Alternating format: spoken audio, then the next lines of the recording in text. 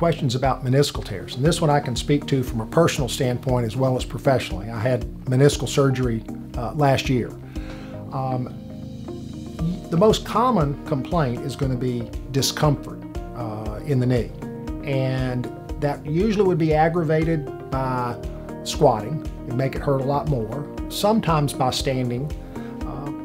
Very common if it's a significant problem that it wakes you up at night, but that doesn't distinguish a meniscal tear from arthritis. And frequently you can have both. You can have a meniscal tear that in a teenager, they know exactly when they tore it. Young adult, they know when they tore it.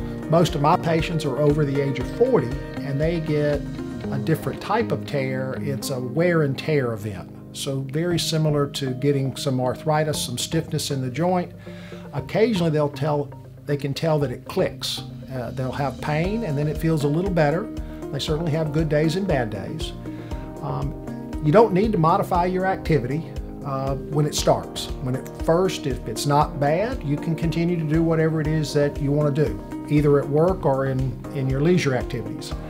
As the pain gets worse, you may use anti-inflammatories to try to help it, assuming that they're safe for you with your other medical issues.